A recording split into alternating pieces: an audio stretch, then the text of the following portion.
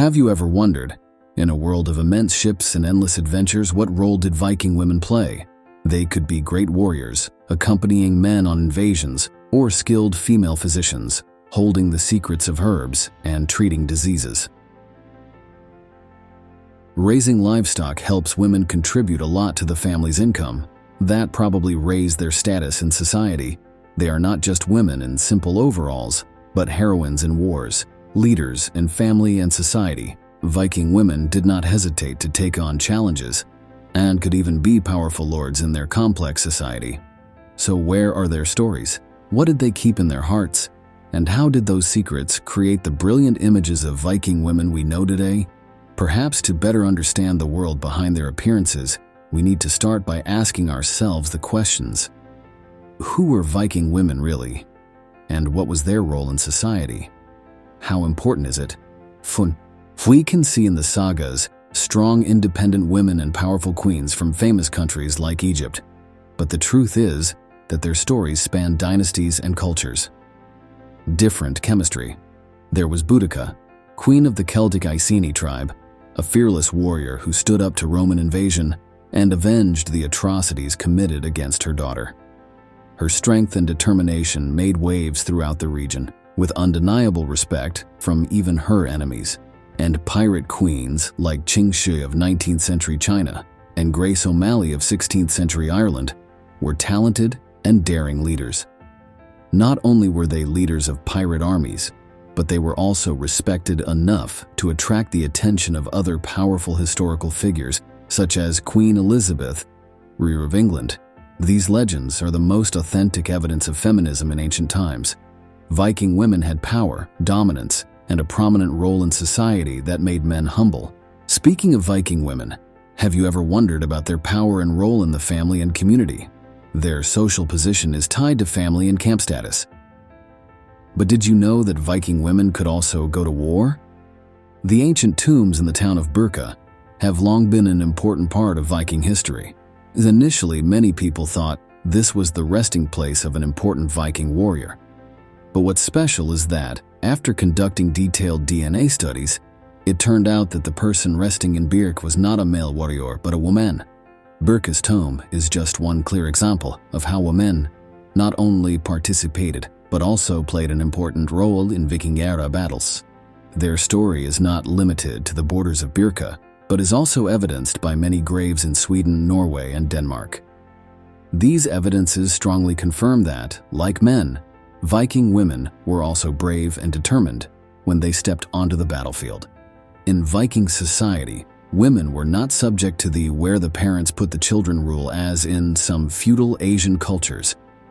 On the contrary, Viking women had the freedom to choose their husbands, and more specifically, they had the right to file for divorce if they felt unhappy. The Icelandic sagas, traditional Icelandic stories, even record specific rules to protect the rights of Viking women. For example, according to the Icelandic sagas, if a Viking woman faced abuse from her husband 3 times, or her husband was sexually cold for 3 years, she had the right to file for divorce without it being considered a violation. Social ethics. This clearly shows that in Viking society, women were not only valued but also had legal rights and protection from unfair situations.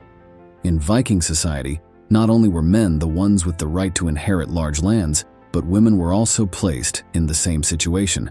Historical evidence proves that Viking women not only inherited property but also became wealthy landowners. They can even become talented traders if they want. Although they were strong warriors, Viking women also required support from men in household chores. Instead of focusing solely on the battlefield, Viking men often participated in tasks such as cooking, baking, and cleaning the house to support the women.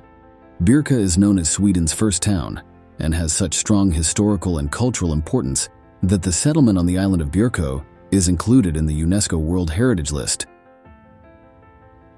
Traditional depictions of Viking war leaders are typically masculine, with large men, powerful armor, and long curled beards. However, a discovery at Birka, Sweden, has completely changed the way we view them. In the late 19th century, archaeologists discovered a Viking warrior's tomb filled with weapons and battle equipment. along with 2 war horses. The remains were proven to be that of a female warrior, and through the buried objects, and evidence that she was a high-ranking warrior. Research shows that this Viking woman died in her 30s and was at least 170 centimeters tall. Although women have many equal rights with men, their influence is mainly domestic. They were unlikely to join men in battle. That being said, why is Norse literature and mythology full of legendary women who do this? Of course, when talking about Norse mythology, we cannot mention the Valkyries, known in the sagas as a shield-bearing maiden riding on a white horse with long wings. The Valkyries are supernatural female warriors who also guide worthy souls to Valhalla. Valhalla can be called the Palace of the Dead, one of Odin's castles in Norse mythology. The residence of the warriors who sacrificed heroically on the battlefield, and they were brought back to Valhalla by the Valkyries. Or we can talk about Skadi, the daughter of the giant Thiazi who was killed by Thor of Asgard. Since her father had no son to avenge him, Skadi decided to stand up for herself and bring her helmet and all the weapons of war to Asgard to seek revenge. Arriving at the gates of the magical world, she encountered an offer from the Asgardians that she could choose her husband from among them, but only needed to look at their feet to decide. Skadi chose someone she thought would be Balder, the god of handsomeness, but it turned out to be Njord, the god of the sea. Although they differ in their interests, Skadi enjoys snow-capped mountains and hunting, while Njord loves dark caves by water. They tried to live in harmony in their shared home.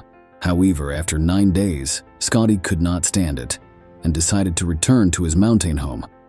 Although Skadi may have been the other of the 2 most important gods, Freyr and Freya, the story does not mention her role in raising them.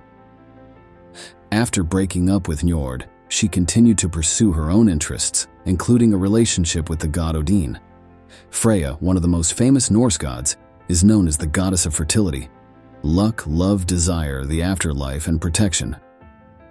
She is especially famous for riding in heaven on a cat cart, and everything she has for humanity.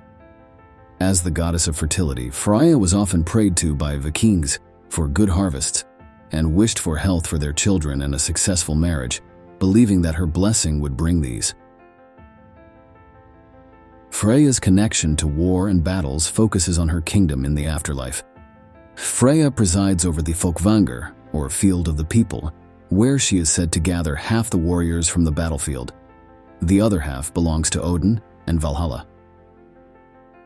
Although Folkvanger is rarely mentioned in Norse literature, from what little information there is, it seems that Freya was also involved in seeing the warriors engage in constant battles, or at least a parts of the Folkvanger may be dedicated to these competitions. Brynhild, also known as Brynhildr, is a Valkyrie in Norse mythology. After mistakenly assisting a hero in a contest organized by Odin, Brynhild became mortal and was imprisoned in a castle behind a shield wall, sleeping in a burning circle. Luckily, the hero Sigurd came and rescued her, gave her a ring and promised to marry her. However, Brynhild's fate was not a fairy tale love story.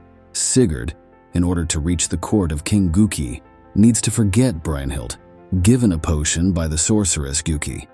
At the same time, the sorceress also arranged for her son, Gunnar, to rescue Brynhild, but Gunnar could not get through the ring of fire. Sigurd, transformed into Gunnar's form, rescues Brynhild and the two marry. However, Brynhild did not know that Sigurd was the one who rescued her. Brynhild and Gunnar's unhappy marriage leads to tragedy. Brynhild, upon learning the truth, became angry and swore revenge. She kills Sigurd's young son and then kills Sigurd himself while he sleeps. Brynhild eventually burned herself, causing herself to die in the flames. In the afterlife in Hell, she meets a giantess who criticizes her, but Brynhildr has no regrets, claiming that she and Sigurd will live their lives together as planned. According to the sagas, they had a daughter in the middle of this series, Aslaug, one of Ragnar Lothbrok's wives. So you can see women have equal rights in many social aspects. They can own land, can decide the right to divorce their husbands, etc. However, their scope of influence is only within their tribe. Are you curious how they dress? Maybe people think Viking clothes were just for practical purposes, dull and boring. The most important factor in this cold land is warmth. But in fact, research experts have shown that their clothes are bright and colorful. The color that reflects prestige value as well as monetary value the most is red. It is more expensive because it originates from the root of the madder plant, a plant that is not native to Scandinavia, but must be obtained through trade, so its value is pushed up very high. Some of their clothes even have intricate decorative patterns on them. From things like weapons and boats, we can see how the Vikings like to decorate. Both men's and women's clothes do not have buttons. They also don't have buttons, nor do they have practical additions like pockets, but perhaps beanies and hoods will be more popular with both men and women in the winter. Raising livestock helps women contribute a lot to the family's income. Women were also responsible for their farms, often working around the farm for months at a time while their men were away. Normally, a woman's responsibility is to take care of her home, including the elders, children, and their livestock. But archaeological discoveries, as well as stories depicting Viking women, clearly show that gender equality was common during the Viking Age. Although ancient Scandinavia was dominated by men, it is clear that Viking women were strong, independent, and had substantially more rights than women in other ancient societies. Thank you for listening. What do you think about Viking stories? Please comment below to let me know. Don't forget to click the subscribe button to support me. See you again in the next videos. Soundness in True.